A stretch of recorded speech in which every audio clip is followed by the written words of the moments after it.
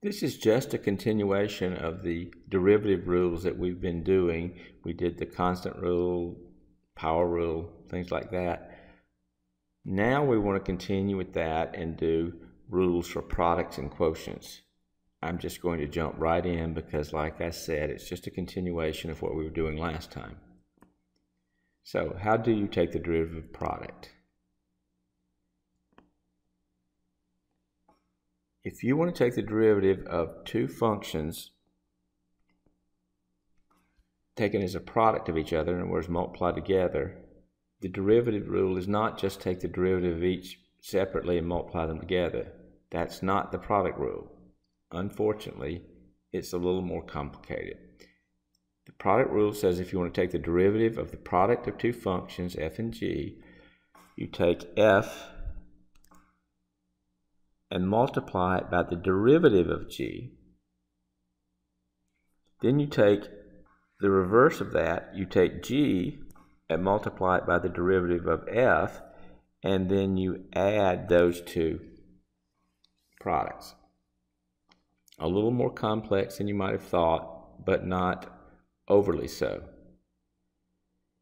If that way of writing it looks a little cluttered, I might suggest a slight alternative that maybe looks a little cleaner. Instead of using f of x and g of x, I'll just say u and v, where u is like the f of x and v is like the g of x. And if you think of it that way, it's uv prime, that's the derivative of the product, is u times v prime, that's u times the derivative of v, plus, and then you reverse it, v times u prime. However you can best remember this formula is the way you should do it, but the alternate way of thinking about it maybe is a little cleaner than the original. And again, I just want to jump right into working problems because all we're doing is introducing these new rules, and you need to know how to use them and get started practicing them yourself. Suppose I ask you to find the derivative of the function f of x equal the quantity 1 over x plus 1 multiplied by the quantity x minus 1. That's a product. The product rule says to multiply them together, but I would suggest one thing. In our earlier work, we saw that sometimes it was nice to write these simple rational expressions like 1 over a power of x as a negative exponent and work with it that way. And I would suggest doing that here. So I would suggest writing 1 over x as x to the minus 1 before we even start thinking about the derivative. But now that it's done, we can think of that as a product. The first factor is like the u, that's the x to the minus 1 plus 1. The second factor, the x minus 1, is like the v. And the product rule says you take u v prime and then v u prime and add them together. I wrote it out symbolically. U is the x to the minus 1 plus 1. Then the derivative of the v, I wrote it out symbolically, plus, then you take v, which is x minus 1, times the derivative of the u, which is x to the minus 1 plus 1. Now, I wrote it symbolically, so I've got to go in now and take the derivative of each of the things that I wrote symbolically. So in the next step, I'll note that the derivative of x minus 1 is just 1 because the derivative of x is 1 and the derivative of minus 1 is 0. Then I want to take the derivative of x to the minus 1 plus 1. I note the power rule tells me what to do. Remember that x to the minus 1 is like 1 x to the minus 1. And the power rule says you can take the exponent times the coefficient, so that's minus 1 times 1. That just gives you minus 1. And instead of writing minus 1, I just wrote minus in front. But if you want to write minus 1, you can. I actually prefer just to write the minus sign. But if you do write minus 1, no harm done. But then you decrease the exponent by 1. And so that minus 1 becomes a minus 2 when you decrease it by 1. Now it's a matter of multiplying things out. Obviously, when you multiply something by 1, you just get that thing. So that'll be simple enough. Over here, you've got to distribute. So you want to take the minus x to the minus 2, and you want to multiply it by the x. And remember, that's like x to the 1. And when you multiply with like bases, you have to add the exponents. Now, I don't want to turn this back into an algebra course, and this is something you need to deal with on your own if you're very weak with that. So to multiply out this last part, you're going to multiply each term by the minus x to the minus 2. So that'll give you x times minus x to the minus 2. And I just wrote the x with the 1 exponents just to emphasize that there really is a 1 up there, even though it's just understood. And then you've got minus 1 times minus x to the minus 2. And I just went ahead and took advantage of the fact that I know that a negative times a negative is going to be positive. So I just went ahead and made that positive. Be very careful about your signs. Now you want to notice that when you multiply with like bases, you add the exponents. And also notice here that you've got a positive x and a negative x to the minus 2. So you're going to get a positive times a negative. That'll be a negative product. So the first part is just carried along. But to simplify inside, this minus x to the minus 2 that gets multiplied by x, if you multiply the positive times the negative, you'll get the negative, like I said. But when you have like bases and you're multiplying, you add the exponents. You add 1 and negative 2, and that comes out to be negative 1. If you're having trouble with this, go back and refresh yourself, because we don't have the luxury of reteaching algebra, but you do have to know this stuff or you're going to struggle. And then the last part, you're going to multiply the minus x to the minus 2 times minus 1. And a minus times a minus is plus. And otherwise, a 1 times an x to the minus 2 is just x to the minus 2. So make sure you can reproduce that. And continuing, you'll notice you've got an x to the minus 1, but then you've got a minus x to the minus 1. When you add those together, you get a 0, so they just add away. And all you're left with is 1 plus x to the minus 2. WebAssign is perfectly happy with that answer. If you want to write x to the minus 2 as 1 over x squared and write the answer as 1 plus 1 over x squared, that's okay too. You have to practice this, because there are places where there are common mistakes, especially with signs and getting confused with the negative exponents. So practice makes perfect. I'll also say that there are lots of times when you could use the product rule when perhaps it might be better not to. We saw some problems earlier on where you had a constant times a function, and we did it by the general power, what I call the general power rule. You could have used the product rule on that had you had it at the time, but it's probably not the best way to do it. It takes longer, it's a little more work. I want to show you an example or two of that. In fact, I picked out an example where there's a slight difference in what I would consider the ease of doing it, but not a whole lot, where you could reasonably choose one of two different ways. What if you had a problem like this? If you had y equals the quantity 2x times the quantity x squared plus 3x. That is a product. You could use the product rule straight away and get the right answer. For example, if you did that, you would have, if you thought of the 2x as the u and the x squared plus 3x as the v, that would be the u and that would be the v. Simple derivatives, then you can multiply everything out, and you'd see the 4x squared and the 2x squared are like terms, and the 6x and the 6x are like terms, and you would end up with 6x squared plus 12x. Fairly simple. But what if you decided to multiply out first? Sometimes multiplying out would be hard or maybe even practically impossible. Here it wouldn't. You could just multiply through by the 2x, and you would get 2x cubed plus 6x squared. And if you took the derivative by the power rule for each term, you'd get 6x squared plus 12x, which is exactly the same thing. Personally, I think the second method is quite a bit simpler, but not extraordinarily so. You could reasonably do it either way, even though I lean toward method 2. So when you look at a problem, before you just jump, think for a second if maybe there's a way you could simplify the original problem before you jump into the derivative. If so, it could save you from making an arithmetic or algebra mistake and getting the problem wrong.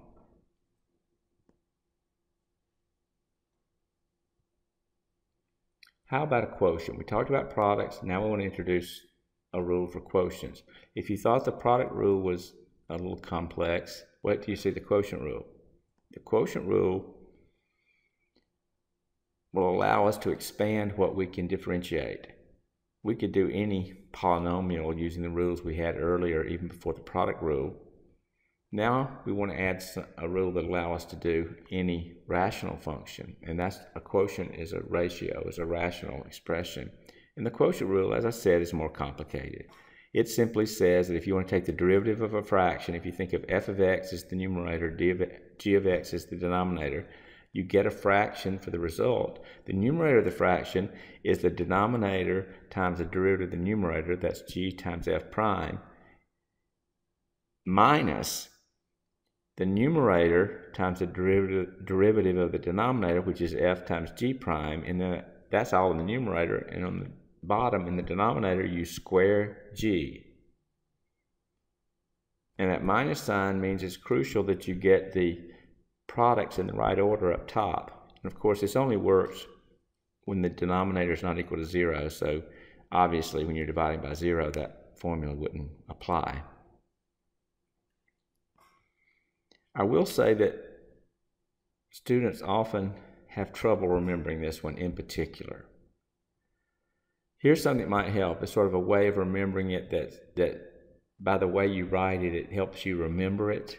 There are other ways, and if you've heard of other ways, and there's other ways that work for you, that's perfectly fine. But here's one way that I found that helps students get it right. And that is this. D over dx, that's d dx, that's the derivative, symbol for derivative, the derivative of high over low. Well, what's high? High is the numerator because the numerator is higher than the denominator. What is low? Low is the denominator. So the derivative of high over low, that's the derivative of a fraction, numerator over denominator. The derivative of high over low is low times the derivative of high minus high times the derivative of low over low squared. But if you say it the right way, I think it's a lot easier to remember. I say it to myself something like this. The derivative of high over low is low d high minus high d low over low low. That's sort of easy to remember once you say it a few times. Where d high means the derivative of high and d low means the derivative of low, and low low means low squared. So it's up to you if you want to say, well, it's silly, I'll never do it that way, that's fine. But if you think about it, anything that helps you remember it is an advantage, especially when you're stressed out sitting down to a test. You don't want to have to think about, well, did I remember it correctly? So if you want to remember low d high minus high d low over low low, go for it. Let's jump right into some examples. If I gave you a function whose derivative is going to require the quotient rule because you have a quotient, then you want to do, again, I recommend thinking of it high over low, and you do low d high, that's the denominator times the derivative of the numerator, minus high d low, that's numerator times the derivative of the denominator over low low, which is the denominator squared. However you remember it. Those individual derivatives in the numerator are easy to do. I'm not going to belabor them on the video, but if you're having trouble, you need to get some assistance and not just sweep it under the rug. And then if you multiply everything out in the numerator, you're going to FOIL out the first term, and you're going to multiply through by minus 3 on the next term. And if you simplify that and be very careful with the signs, you will get that expression in the numerator, which has common terms. So you've got x's that can be combined, you've got x squareds that can be combined, and you've got numbers that can be combined. And when you're done, you'll get in the numerator negative 6x squared plus 8x plus 1. In the denominator, it was the 2 plus 3x quantity squared. We haven't done anything with that. And there you go. WebAssign will like that answer, and you're good. Let's ask another question about that. What if I want to take this problem further? What if I said, now that you've found the derivative, find the equation of the tangent line at a particular point on that curve. And I chose 1 comma minus 1. Well, remember, that takes you back to algebra. When you're actually thinking about equations of lines, you learned how to do that in algebra, and you need a point and a slope to find the equation of a line. Well, you've just been given a point, and you just calculated the slope. That's the slope of the tangent at a generic value of x. So all you have to do is use that information to write the equation of the line. The first thing I want to do is figure out what the slope is at the point 1 minus 1. This is the slope at some generic value of x, but what is it at exactly x equal 1? Well, that's easy. Just take it and plug 1 in. If you plug 1 in for x, here, here, and here, and do the simplification, you actually end up with 3. So what you figure out is the slope of that line at the point 1 minus 1 is 3. Well, now you have a slope and you have a point. You can go back to your algebra and the point slope form and get the equation of the line. So first of all, you have to remember the point slope form is y minus y1 is equal to m times x minus x1, where m is the slope and x1, y1 is the point, x sub 1 is the x coordinate of the point, and y sub 1 is the y coordinate of the point. So you plug them in. So x is 1, so x sub 1 is 1, y sub 1 is minus 1, and m is 3. Plug those in. Minus a minus is plus, and if you multiply through by 3 on the right, you get 3x minus 3. Then if you subtract 1 from both sides, you'll get the equation of the tangent line. So that is the equation of the tangent line to this original curve at the point 1 comma minus 1. You have to get used to the flow of these things. If you want to find the equation of a line, you need a point and a slope. Finding the slope is a calculus problem in general, and the rest of it is just algebra from Algebra 1 and Algebra 2. A little bit of advice too, not every quotient needs to be differentiated using the quotient rule. It could be that if you could rewrite things, you might be able to do the problem in a much simpler way. Often you can't, but when you can, you've saved yourself quite a bit of work most of the time. Let's do a couple of examples of that. If I gave you the function y is equal to x squared plus 3x quantity over 6, that could be done as a quotient rule where f of x is x squared plus 3x and g of x is 6, but it would be much easier to say, well, instead of dividing by 6, I want to multiply by 1/6. In other words, dividing by 6 is the same as multiplying by 1/6.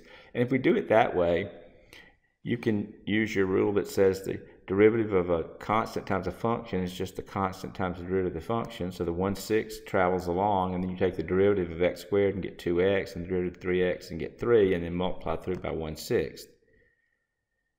You could also multiply through by 1/6 before you started taking the derivative. If you wanted to do that, you'd get y equal 1/6 x squared plus 3/6 x. Well, 3/6 is 1/2, so you get 1/2 x. And then if you did it that way, that's a 1/6.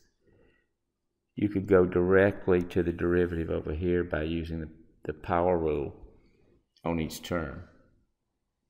So in either case, you're not using the quotient rule. The worst way to do this problem would be by the quotient rule.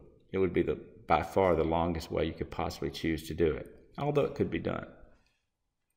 How about this one? 5x to the 4th over 8. Well, again, we've talked about this before, but you have to get used to being able to manipulate these things in ways that make your life easier. We talked about this in class, actually, that having something in the numerator of a fraction is equivalent to having it out front, because really putting it out front, that x to the 4th is like x to the 4th over 1, and when you think about it, you do top times top, bottom times bottom, you're back to where you started. So get used to being able to push things into the form that makes them easier to differentiate. But once you do that, you're just using the general power rule again. So you take the coefficient, the 5/8, and multiply it by the power, which is 4, and then you reduce the 4 down by 1 and make it a 3.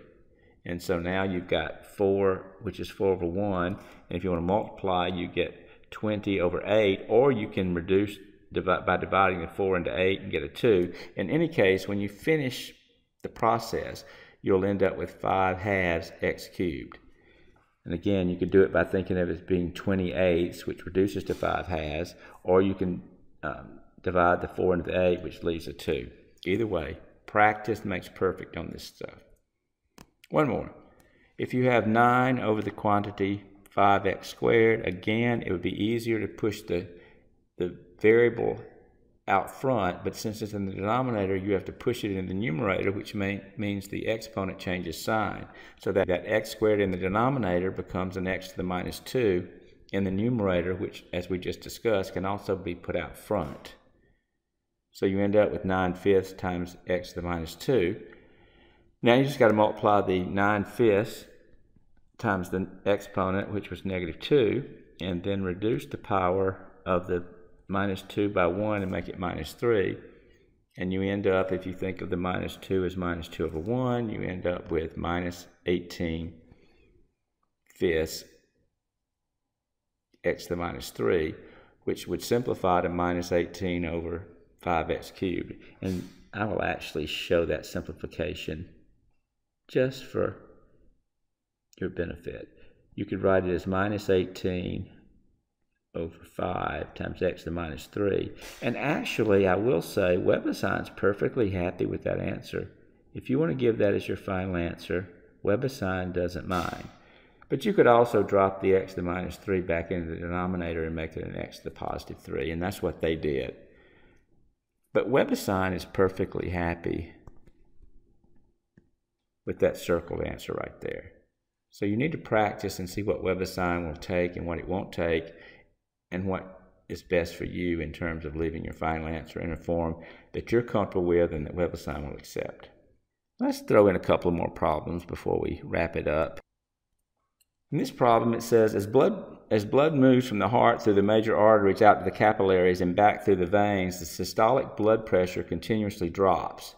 Consider a person whose systolic blood pressure, capital P, in millimeters of mercury, is given by this rational function. P is equal to this fraction whose numerator is 25t squared plus 125, and whose denominator is t squared plus 1, and it's valid in the range from 0 to 10, in other words, from 0 seconds to 10 seconds. And the question is, at what rate is the blood pressure changing 5 seconds after the blood leaves the heart? When they talk about a rate of change, you know it's going to be a derivative. So without even giving it much other thought, you probably want to go ahead and take the derivative of that rational function, and that's a quotient rule. That's your low d high minus high d low over low low.